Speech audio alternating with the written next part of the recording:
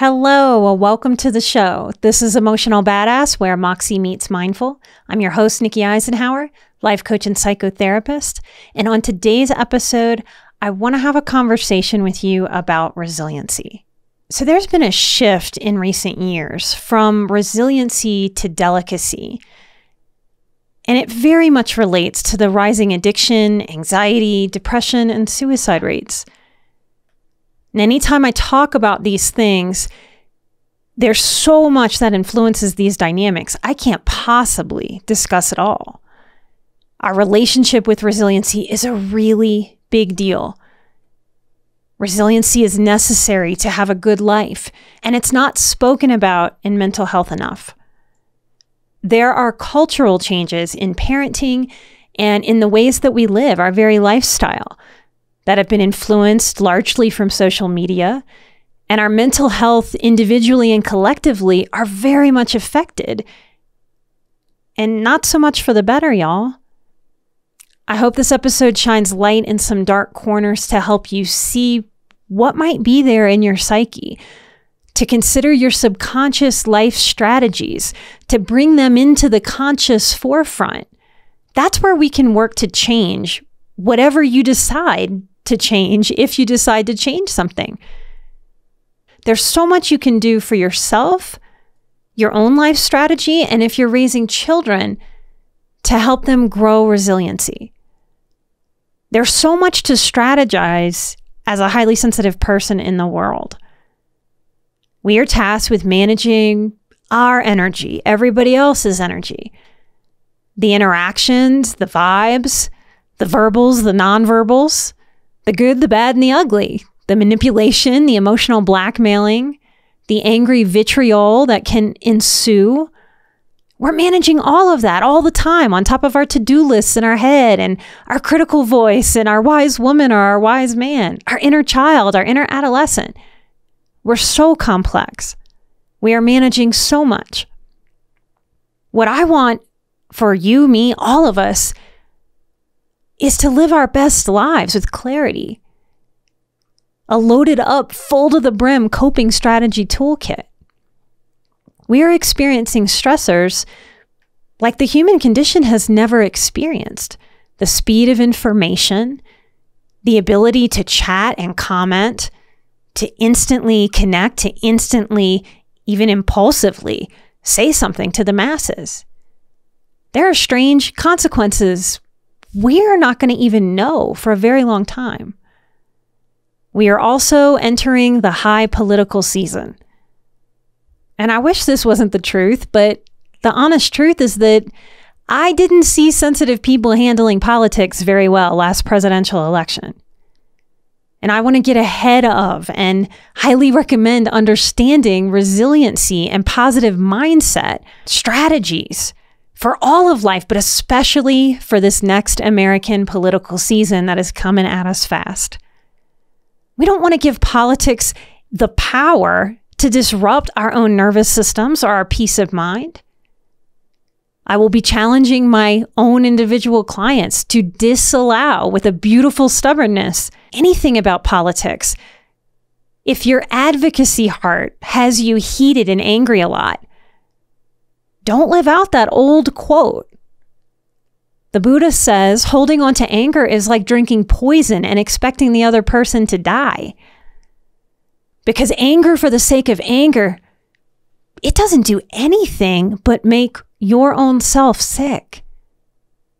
I am frankly ashamed of public politics across the board and lots of advocacy that uses these heartstring pulling topics to justify anger and nastiness.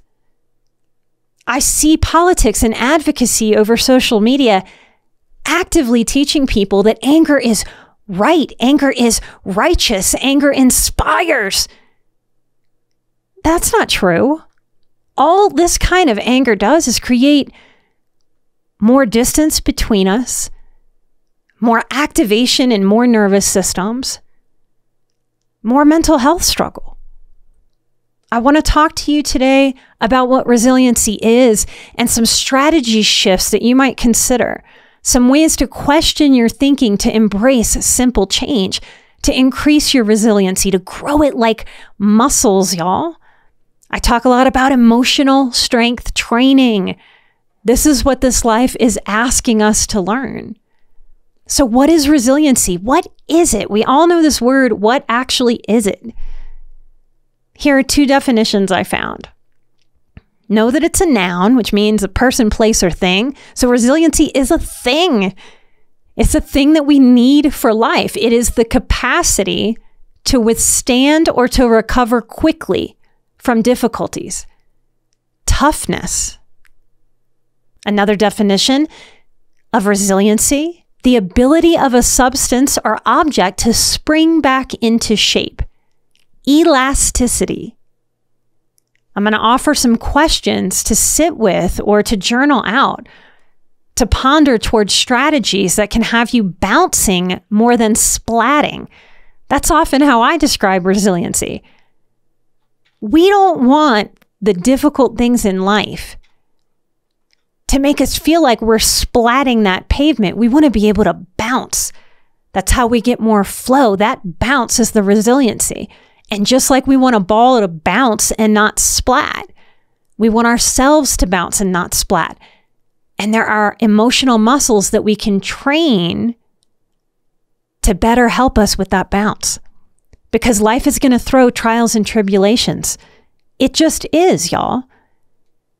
Resiliency is not a thing that you learn in 5 minutes because you listen to one podcast episode. We are tasked, we are asked, maybe spiritually, to cultivate these muscles, this resiliency over the course of our lives. Even that is its own resiliency mindset. That the things that happen to us, those very trials and tribulations, they're not happening to us, they're happening for us to help us grow stronger moment to moment. That's an idea that allows us more bounce than splat. And our anger really wants to choose the things that make us splat. See if you notice that as we go through some of this episode. So let's start with giving yourself a score from 1 to 10. 10 meaning that you are a resiliency badass. You know how to be resilient. You are confident in your bounce. Difficult things happen.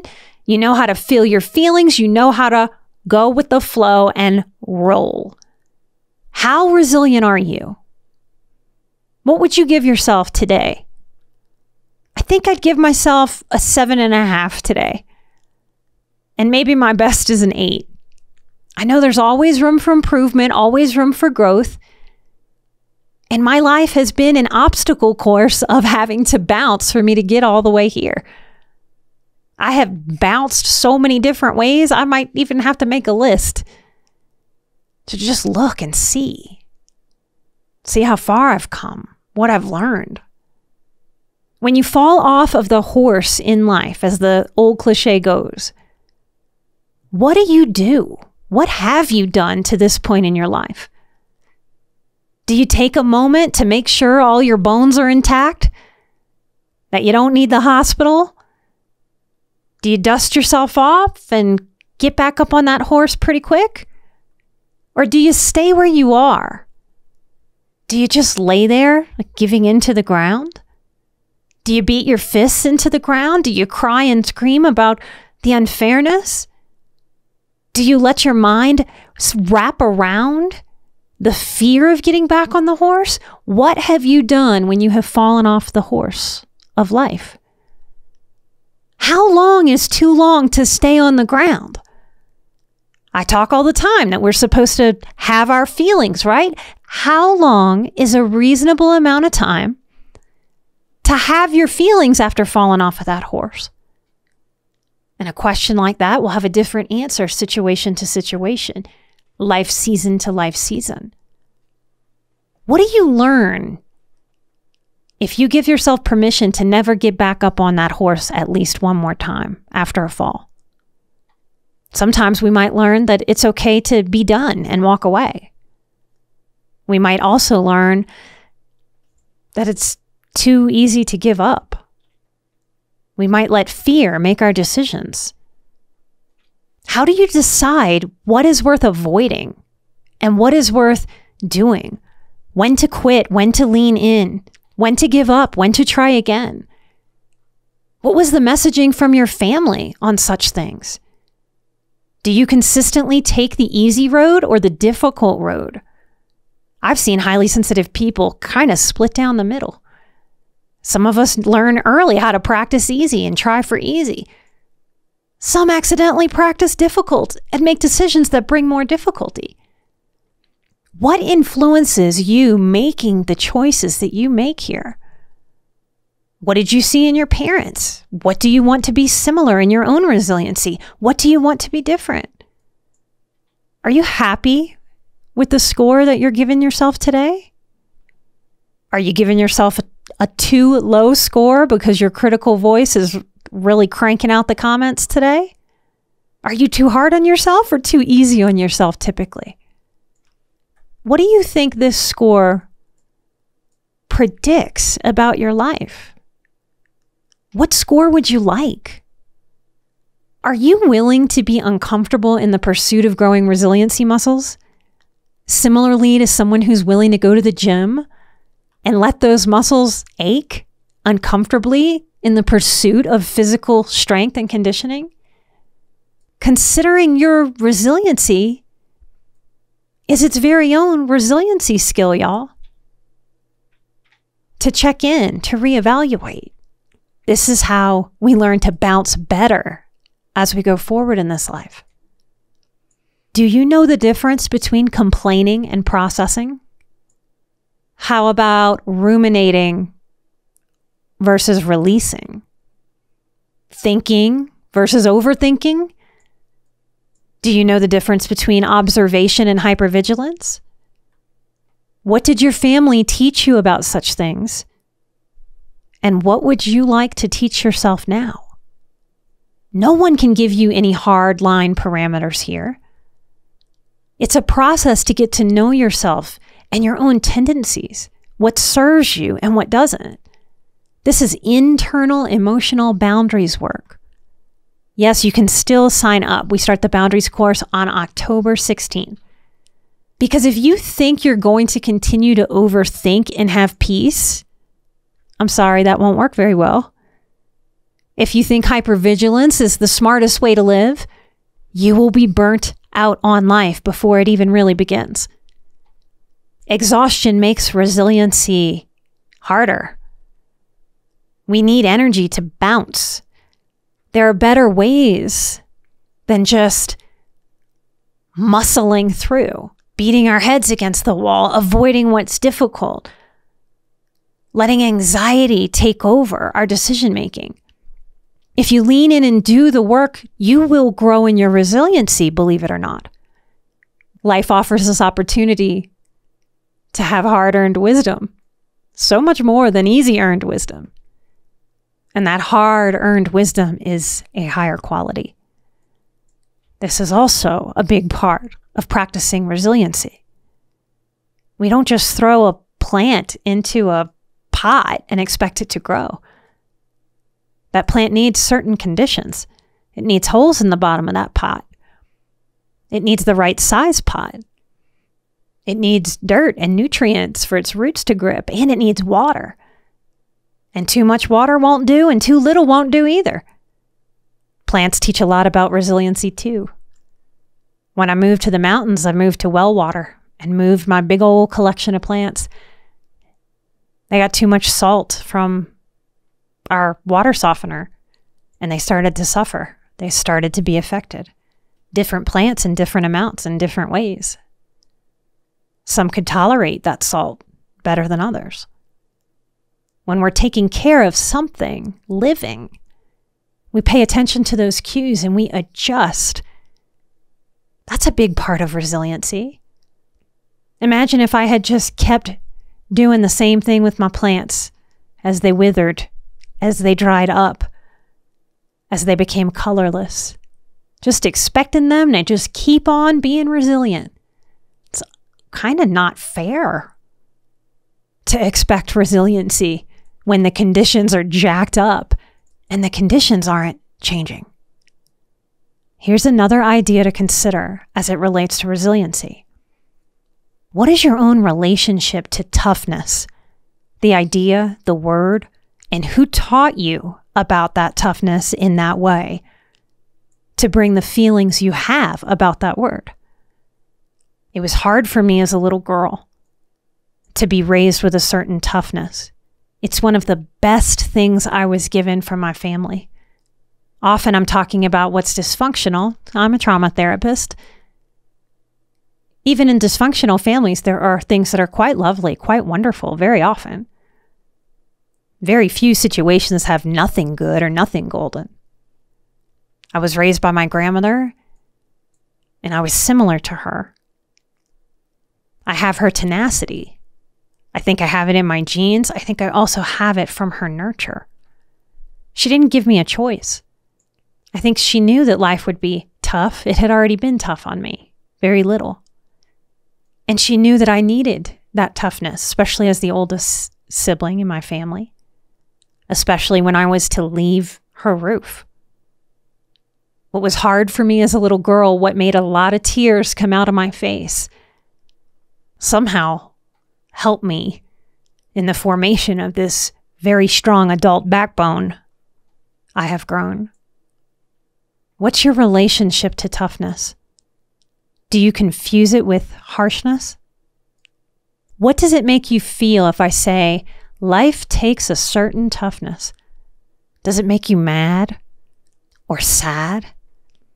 Does your inner child pout or want to throw a tantrum? What do you think your feeling shows you about your relationship to toughness? And then toughness relates to resiliency. Here's the definition again. Resiliency is the ability of a substance or object to spring back into shape, and elasticity. To spring back into shape, we must have a solid form. A solid form that has enough structure, enough toughness to spring back to its shape. Maybe like a memory foam pillow. That's a soft thing that also holds its shape. It has a certain toughness. If it was too soft, it would be like smushing Play-Doh, and it wouldn't spring back. We need a certain toughness for life so that we can be resilient, so that we can retain ourselves, retain the shape of who we are, be the shape of who we want to be as we grow into maybe a stronger, more sturdy, more resilient shape. Why might some people think that they shouldn't have to be tough? I've heard that more and more and more in the last handful of years. In mental health, we call all shoulds irrational beliefs. And the sad truth is that irrational beliefs are way too easy and too seductive for our human egos. Our egos love irrational beliefs. They're so righteous. They're so virtuous. They're easy for our idealized inner child to want to believe in and to get all fired up about. It's easy for us to believe in some kind of utopian universe. All these utopian shoulds, these perfectionistic shoulds, these ideals as shoulds. It's easy for us to go there when we don't like reality. Here's some examples of irrational beliefs. I think this is one of the most famous. No child should go hungry. Can't get much virtuous than that. Can't get more right than that. To not believe that no child should go hungry would feel and seem pretty wrong, right? But here's the deal. The real truth is children go hungry every day. Spending time on that should is very masturbatory. It's very pointless. It's a waste of time. It's a waste of energy. And for highly sensitive people that tell me a lot that not having enough energy for this life is one of their top complaints, this is important stuff to understand. Here's another irrational belief. Life should be easier. Things should cost less. But life isn't easier, and things cost what they cost. and yours, mine, our collective anger, frustration, upset, or righteousness about how it should be doesn't change any of that. Not one little bit. We waste time with shoulding. And it feels like it sounds. We should on our lives. We should on ourselves. And then we wonder why we feel so shitty. We all might have extra hours in the day that we didn't even know we could have if we didn't entertain so many pointless, irrational beliefs. I need you to know that from my perspective, my personal and professional background, I do see that most of our political discord has pathetically devolved into getting people to believe in irrational beliefs, to believe in irrational shoulds. And I wonder if the point of that isn't to just have us so at each other's throats, so screaming shoulds at each other that we're not even really paying attention to what's really going on around us. We're certainly not paying attention to what we can affect when we're in that mode, because what we can affect are our own lives, our own people in our own lives, our smaller communities, not wasting our energy on globalized rage. Very popular irrational belief right now is, I should make more money. And I want to explain why I think that belief is a waste of time and energy and just stokes the fires of victim mentality. Here's a reframe. How do I make more money? Do you feel the difference in that statement? I should make more money. It's very stuck. Where else are you supposed to go with that? What, is it supposed to fall out of the sky at you when you say that? Is your boss supposed to text you immediately with a raise just because you had that thought and that desire? How do I make more money? Do you feel the forward motion? This way of thinking, how? How do I make more money? It moves us forward. It gives us options. It connects us to possibility. So do you know how to catch, which means noticing to be able to catch, and then reframe any irrational belief that comes from your own thinking or comes from outside thinking into you, so that you can reframe those things instead of getting caught up in those things, to help you reframe towards something actually helpful and useful with your time and energy, your heart, your one precious life, forward motion and positive mindset. Do you know how to do that? And if not, are you willing to learn? Do you know how to lean into what you can do instead of how things should be? I hope you can feel it, how the shoulds really disempower. It's not the intention. It's an accidental side effect. What can I do empowers. It sets us free as we can be to solve a problem in our own lives. Because there are no magical white knights. Yes, I might believe enough in the woo-woo to believe in the magical fairies and the angels, but I don't think they're going to show up and just deposit money into my account. I don't think they're just going to make the grocery store food free the next time I go. What can I do empowers and sets me as free as I can be. Are you willing to learn a reasonable toughness to counterbalance your tenderness, your big feely heart that accidentally goes after those shoulds, so that you can put that down, let that go, and reframe yourself towards more resiliency? Now, part of what is different in culture now than I think 10 years ago, even 20 years ago, and certainly 30, 40, and 50 years ago, I'm astounded at the amount of parents that I meet who really seem to think that good parenting is all about giving a child a perfectionistic, utopian childhood experience, almost entirely full of ease and entertainment. Part of what I see as a systems theorist that is trained to see how systems relate to one another, how the individual parts are affected within that system, and where and when and how changes can be made to positively affect those systems. What's interesting to me is that as parenting has definitely softened through these last decades, depression and anxiety is skyrocketing in youth.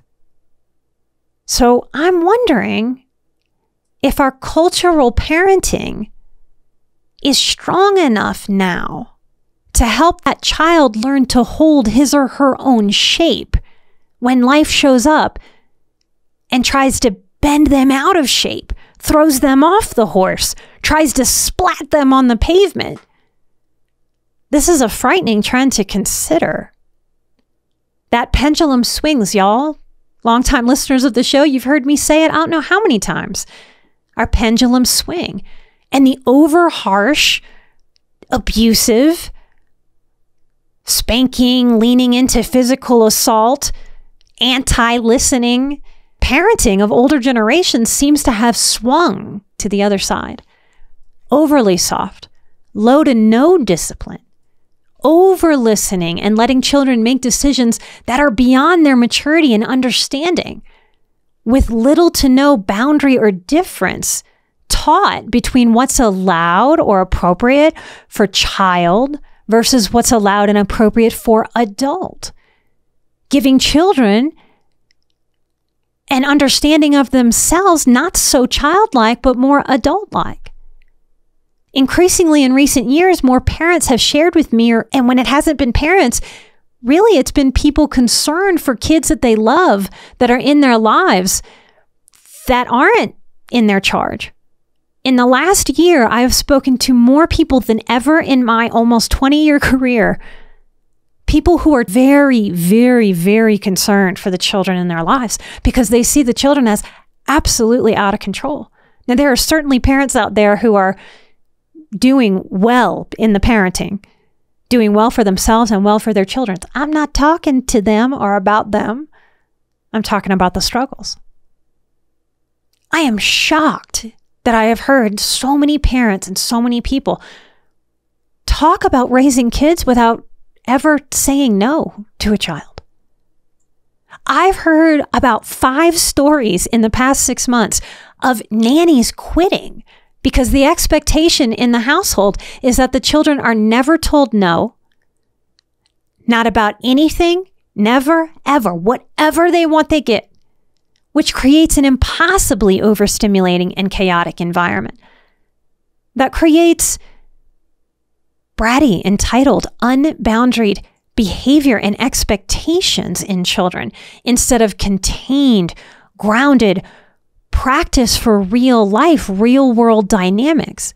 Because the real world will not give any child bowling bumpers the way a family parenting this way can try to do as long as it can, I guess, until life just sort of finds a way to bring in the difficulty. Imagine the impact of never hearing no, or rarely hearing no, until you're out of the nest. How scary, how frightening, how discombobulating, disorienting, confusing. No wonder we're seeing college age, 22, 23, 24, 25-year-olds screaming at college professors when they don't like what's being said, while they're being filmed, while they know they're being filmed. What does this teach a human being to not get enough no when they're young? Is this parenting style for the child? For the child's true greater good? Or the parent's comfort in the moment? How can we better prepare our children for the myriad of ways that life tells us, no, nope, not you, you lost, you're not going to win this time, and you don't get what you want? If this is your parenting style, how does it work? How do you feel? How do your kids feel? Does it prepare your child for life without you? Is that really what might be happening here? A severe codependency that creates children that really don't know how to fly the nest? A very hard truth about some codependency that can feel like a real sting the first time we hear it is that codependency is very, very selfish. It's about making sure that you're not witnessing somebody else be uncomfortable, which backfires and makes so many people uncomfortable. It'd be one thing if it worked. Our subconscious is a powerful, powerful thing, y'all. If we need to be needed as a parent, how might that affect parenting?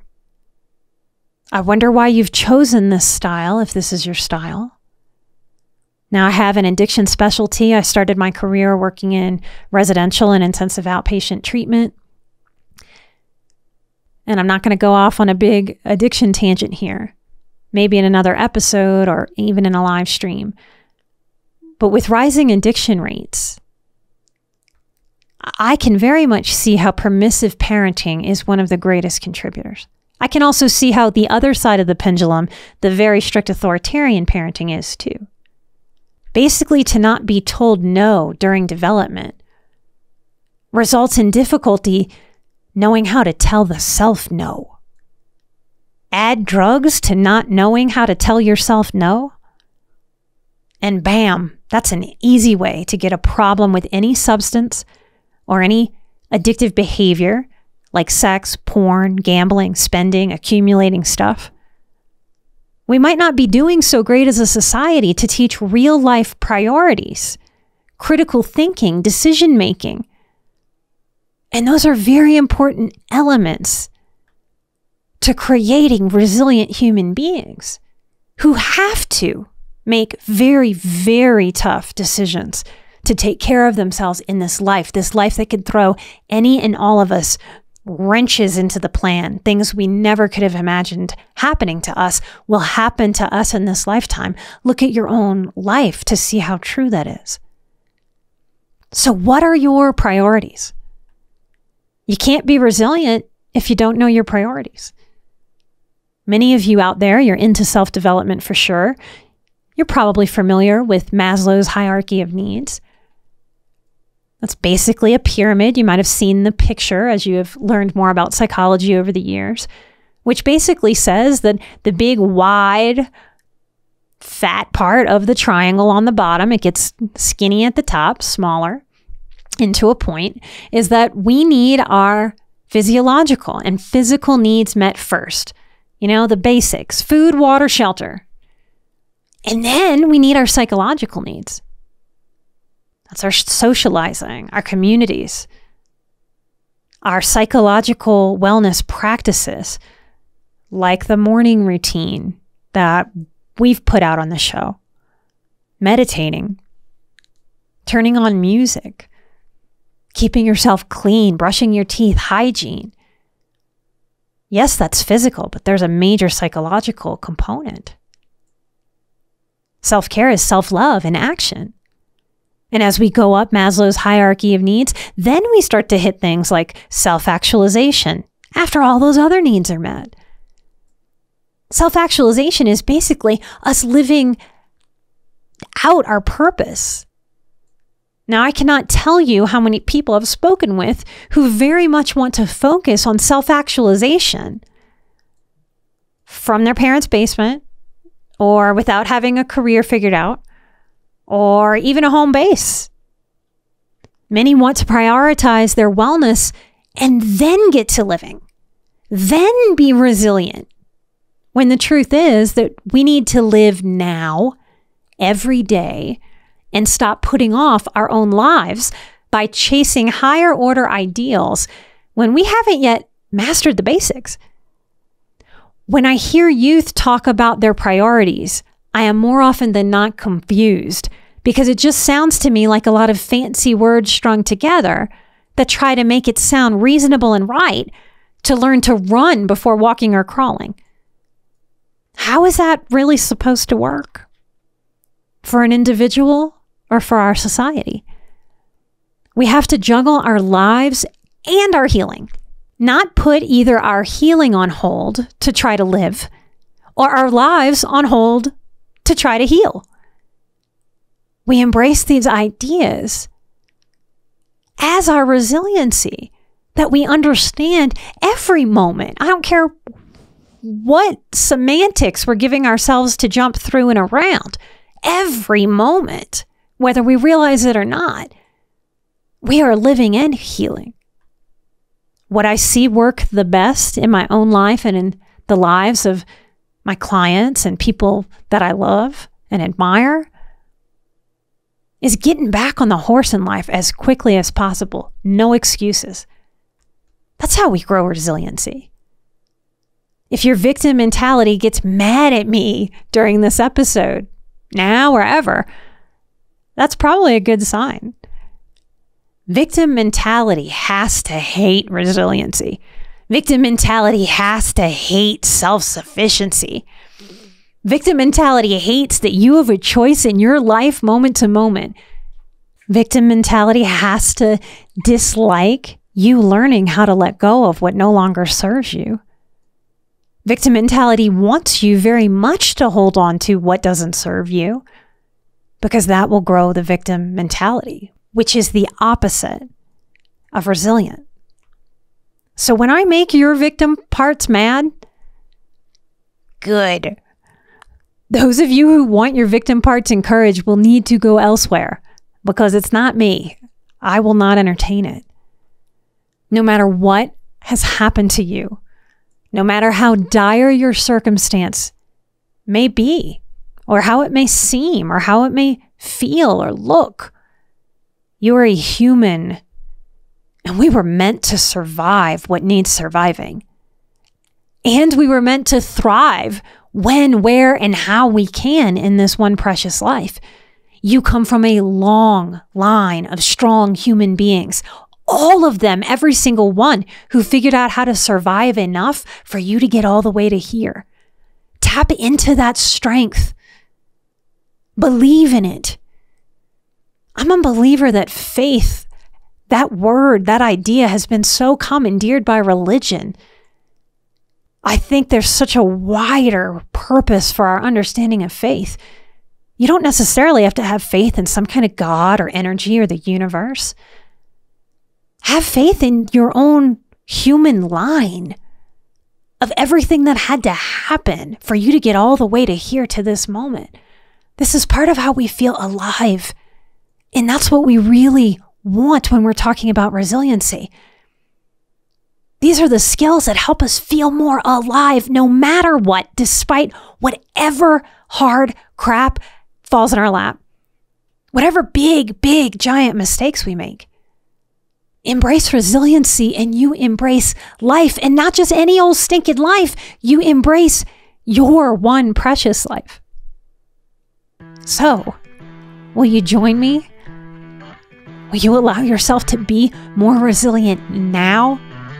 To lean in